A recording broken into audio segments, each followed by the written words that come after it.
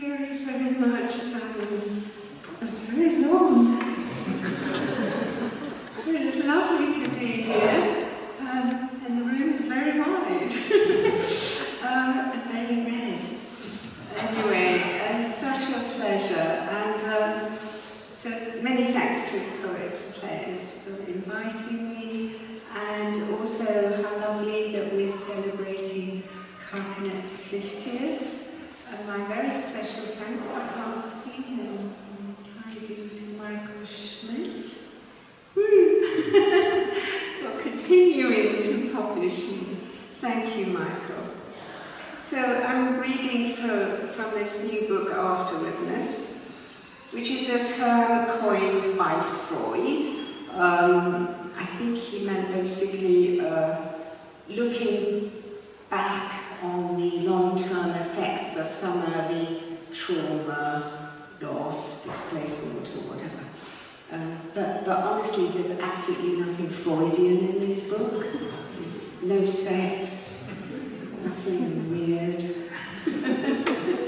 But so the early, I think of it as trauma exactly, but the key, I suppose, experience in my life was when I was 6 and sent to boarding school from Iran, so I went from Tehran to Shanklin, and but with no English, no family, and that meant that really through my ensuing childhood and later life too, I really had no contact with Iran or my family or my culture, so that left a kind of void. And I thought of these poems as being plucked out of that void. So I start with a remembered sensation of being on the plane that brought me to England. Questions. You're smaller than you were, or so you think. You don't remember sinking quite so low on other seats. Something has made you shrink, or else something has made the seat back grow. You're a normal child, if a bit bewildered, struggling to push the feelings down, the questions, the stillborn questions never to be answered, stretching to see a sky that simply darkens, flying away from all you know with you and someone sitting next to you, but who? The only ones not gone or disappearing. It's normal to feel trust, and you do, don't you? Trust is a kind of seatbelt, stretching, shrinking, a canal band. You'll soon forget you're wearing. Canal band in Farsi, of course, is belt. It's our word, or the English word for canal band. But I mean, we said it first. And Simon quoted from this poem called Translation. I was actually, these sonnets are wretchedly short, so I have to sort of whittle on a bit in between, otherwise you sort of, blink and you'll miss it. So I was thinking of children when they learn a new language. It's like side by side with their own one. But I think in my case, I felt when I'm learning English, going into it, or Farsi is being forgotten behind me, going into opposite directions. Translation. I've heard them playing ball in Kasich Square. Children throwing languages in rotation. Their own, a new one, being made aware as they leap, drop, pick up, catch, of translation, the concept, long before they learn the word. They learn translation is a kind of swap. I'll give you panande, you give me bird. But what if whistling in some foreign treetop, panande, has long since flown out of mind, back to its own kind, never to return? Then there are only local trees to fill with bird, bird, bird. Rows of them left behind to chirp, chirp, chirp. Sparrow, kittiwake, crossbill, shrike, and even ball, to learn, learn, learn. So when I was at school, I had elocution lessons. I don't know if some of you are of my generation when we had such things. Anyway, they weren't to teach you to speak properly or anything. They were more like drama, really. And you were given a text and you had to learn it by heart and then recite it. And my elocution mistress, I adored her, Miss Edgerton Smith, Miss Muriel Edgerton Smith, Eggy for short. Elocution. She sat behind the door, squat as a toad in a twig set of tweeds, my oracle. How are the mighty fallen, I intoned, as light poured in the midst of the battle. Oh, Jonathan, I moaned, and through the pane sun shone as though over a sunburst window, flooding rays into my soul. Thou wast slain. Who Jonathan was? No, I was Jonathan. The light and the sun were Jonathan. My elocution mistress, my first beloved, you were Jonathan. And thy love to me was wonderful. Yes, it was. Passing the love of women and men. How are the mighty fallen. During the writing of this book, I read this book called Third Culture Kids, called TCKs. I think Americans are familiar with this, but I wasn't. And they're defined as people who've spent most of their childhood outside their home countries. So not necessarily refugees or migrants. I mean, they could be like children of the military or whatever. And the third culture is the culture they share between them. And I'm so excited by this book because for the first time, like in print, it was like, you know, my experiences were there, were reflected back to me. So I took many of the themes in that book as my underlying ones in these poems. And he did go on at some length about these unresolved griefs. So here are a pair of sonnets about that. Background music. You may be in a cafe reading when, after the intro, Billie Holiday and Easy Living lure you out of Walden and swing you in a trance out of the cafe. You may be watching Sean Evans as Morse, mostly to marvel at the mimicry of his body language, so like John Thor's, when you're torn away, this time by Puccini, away from the spires of Oxford to fall as Tosca falls, defences fall, that your heart breaks open a dungeon door, and griefs like prisoners crouched on the floor bestir themselves, and infant griefs like dolls sleep through a bell that tolls and tolls and tolls. Music, being as wordless as they are, these frozen griefs no trauma ever thawed, these griefs that thought goodbye was au revoir, and thought the dead were living still abroad, these unnamed griefs forgotten in a wasteland where who and what and why have long dissolved, seems, once brought to the fore, to understand griefs neither time nor rhyme nor love resolved.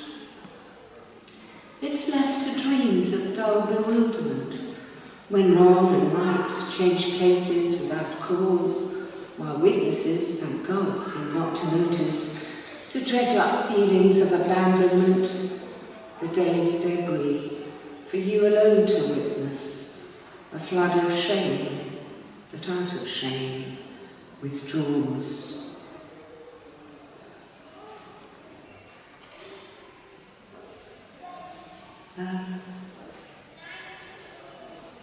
There's another Farsi word in this poem, which is the title poem Chahar. That literally means 4 gardens. So it's like the model of the Garden of Paradise, intersected by 4 rivers or 4 paths. Afterwardness. An 11-year-old boy from Aleppo, whose eyes told only things no longer there, a citadel, a moat, safe rooms of shadow, afterwardness in his 1,000-yard stare, years later, decades even, might turn around to see through the long tunnel of that gaze a yard, a pond, and pine trees that surround, as in a charred bog, 4 branching pathways. Where do memories hide? The pine trees sing. In language, of course, the 4 pathways reply. What if the words be lost? The pine trees sigh. Lost, the echo comes. Lost like me in air. Then sing, the pathways answer. Sigh and sing, for the echo, for nothing, no one, nowhere. It's my privilege, honestly, to read a poem celebrating Carcanet from Bridget Pegeen Kelly. This is one of my favourite books ever, from actually any press, not just Carcanet. Song and The Orchard, 2 books. And hopefully this is a bit longer. Black Swan.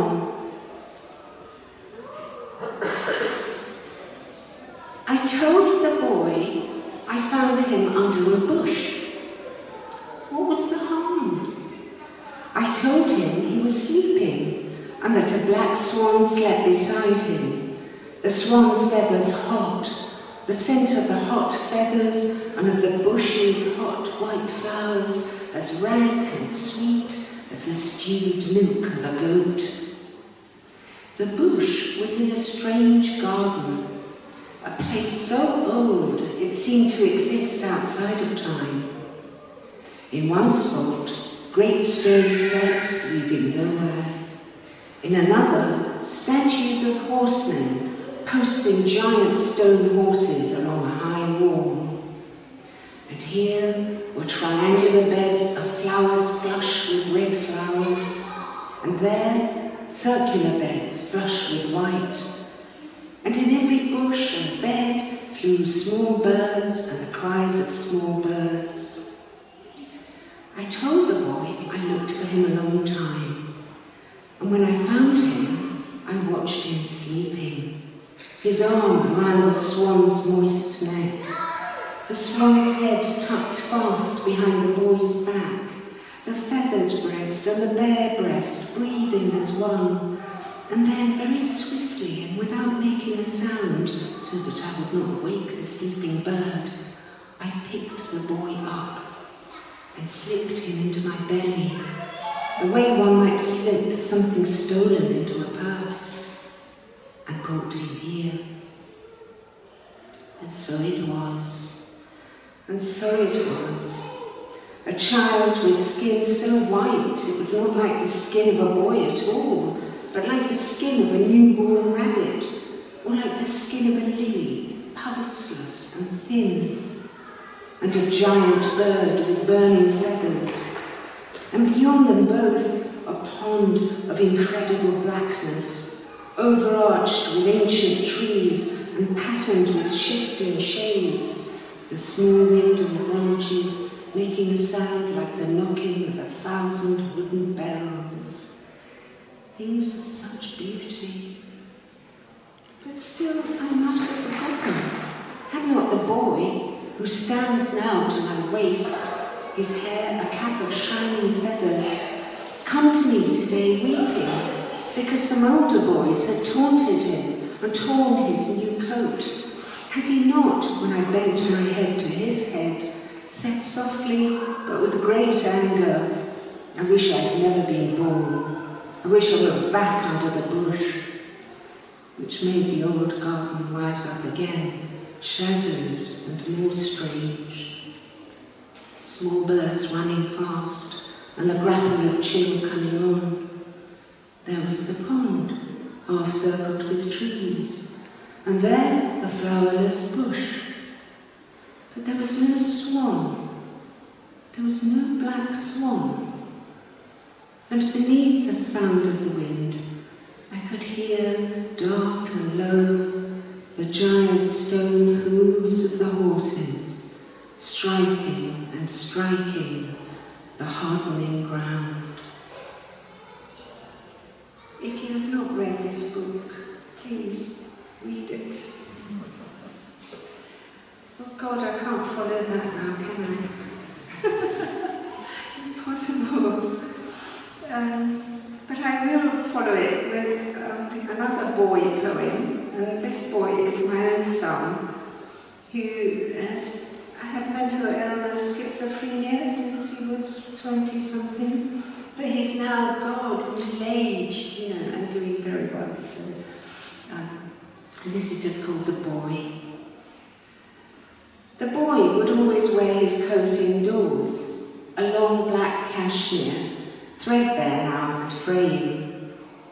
He'd prop a folding magnifying mirror, as though to shave before he started playing, on top of the piano, tilt its face towards his own, then bundled on a stool, still in his hat and coat, burning to traces double like narcissus at the pool, lean and stare in the glass, just stare, deaf mute to, don't you want to take your coat off, darling? Numb to the keyboard, pressed against his knee. Time made no sense to him. Minute by minute, silent as time without him in it would be. The boy, who was a man, sat fiercely staring.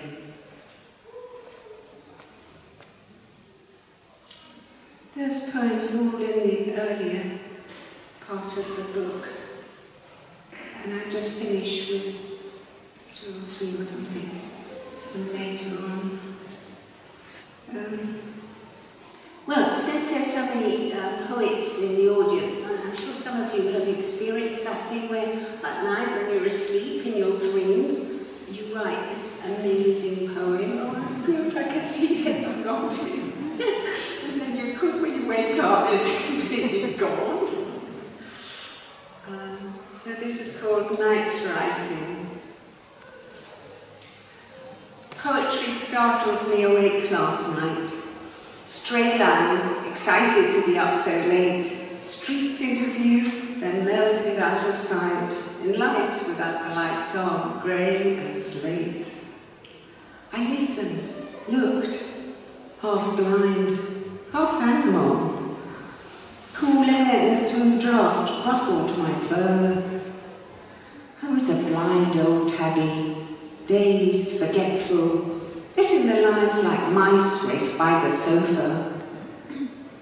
Even in bed, Proust caught them by the tail, patted them back and forth from claws to claws, till all the truth drained out of them and lay pooled on the page. But my dim wits, my paws, were too illiterate to read their brain. My mice would never see the light of day.